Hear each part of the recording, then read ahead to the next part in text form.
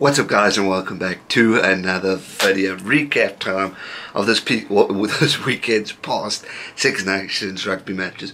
We were treated to special, incredible rugby.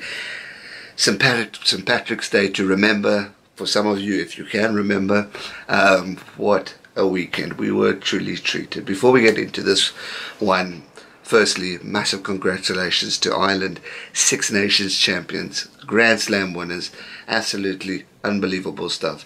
You deserve it, so I hope you celebrate it, I'm sure, very well. And well done to Joe Smith as well. True, amazing, incredible coach, and he must be on cloud 9 at the moment. So let's get into it. Italy versus Scotland. What a thriller. What a thriller of a match. Credit to the Italians. They played like champions. They came in wanting to win. Unfortunately they didn't, but they were there. They showed heart, they showed spirit, they showed emotion, they showed passion, and they were determined.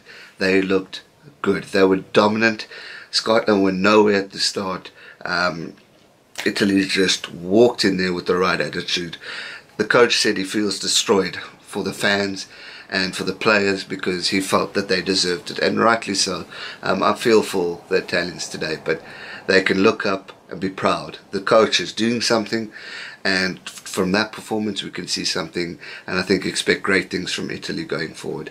They've been in the media like, should they be kicked out of the Six Nations, all that jazz, but last night was amazing, and they ended proudly. Yes, they lost and it's going to be hard, but credit to them. Scotland, well done on third place, guys. You guys did win. You came back. You got to play 80 minutes of rugby. You can't slack, because then teams are going to come in at the end and win. And credit to Scotland, they've had an outstanding Six Nations tournament. Yes, there's been good times, and yes, there's been bad times, but that's the beauty of sport. Highlight for them, winning the Calcutta Cup and beating England, first time in many years. So look proud. I'm sure your fans will be very proud of you guys. I know I am as a fan of Scottish rugby. Truly amazing stuff, and well done on being third in the Six Nations. It was truly an incredible game, a thriller of note, and credit to both teams for putting on a performance to remember, especially the Italians. So well done on that cracking first game. Then, I know we're not in order, but I want to leave the biggest game for last. France versus Wales. What a game. Millennium Stadium was packed. It was electric. The anthems were on fire. It was amazing stuff. Credit to the French. They're looking good. I feel for them because that's 2 narrow losses. Obviously with Ireland at the start of the tournament. But they can be proud of themselves. They beat England. They gave a good effort yesterday, and they're definitely looking on. They got on the rise. French rugby was nowhere about a year ago. They weren't looking great, but this new coach he's putting his procedures and game plans in place, and you can see improvement. From a year from now, I think we're going to see a totally different French team. They're going to be strong. And they're going to definitely be contenders for the Six Nations next year. So credit to them. I think they can also be proud of this year's Six Nations effort. And it was good to see. Definitely highlights for them. And yes, it was a loss, but they put up a fight and they showed the Wales a thing or two. Wales, congratulations to you guys on being runners-up of the Six Nations. Truly amazing stuff. You were written off. I know I didn't see you guys doing that great, but you proved me wrong. You proved a lot of people wrong. You had a bad end of your tour, but you had a lot of injuries. Those guys came back and they showed your team and did your team proud. You can definitely be proud of your performances. You narrowly lost to England. You beat Scotland convincingly in the game that probably not everyone, but a lot of people predicted you guys to lose. And to get runners up is unbelievable stuff, and credit to you guys for that. I honestly thought you were going to be 4th or 5th. So well done for proving us all wrong. And a brilliant performance. Gatlin, credit to you too. A lot of people have been calling for your head. Personally, I think he's a fantastic coach, and credit to him for sticking it out, holding it on. And Wales can be very proud of their performance during the whole Six Nations. Yes, yesterday it was an edgy game, but they won, they're runners up, and credit where credit is due, and congrats to Wales in that one. Now guys, we get to the big game. England versus Ireland at St. Patrick's Day, on St. Patrick's Day in Twickenham. What a game. I would have killed to have been in that crowd. It was unbelievable. The atmosphere was electric. The anthems were incredible. It was just a genuinely phenomenal game. Ireland showed up. They showed up. They dominated. England are going through a tough patch. They weren't looking good at the start, but they showed spark. The second half kicked off. I think Eddie Jones ripped them a new one, and they looked good. They looked like there could be a chance. Honestly, for me, the last 10 minutes I was biting my nails, sitting on edge, because I thought that England might pull a Scotland and win in the last minute or get a draw. It was truly an incredible game. Now, British media is cruel and harsh, and I know they're going to be calling for heads. They're going to be calling for Eddie Jones to be axed. Personally, guys, I don't think he should be axed. He's a good coach. England are just going through a bad stage at the moment. They will bounce back. They've got phenomenal players. On paper, that is a genius team. They've got a big year ahead. They're going to need Eddie Jones there.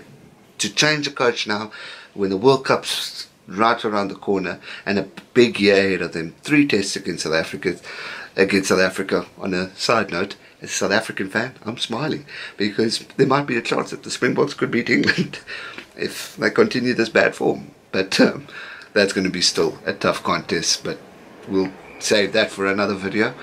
But what losing track.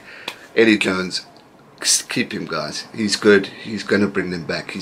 He's experienced. He's been in situations like this before.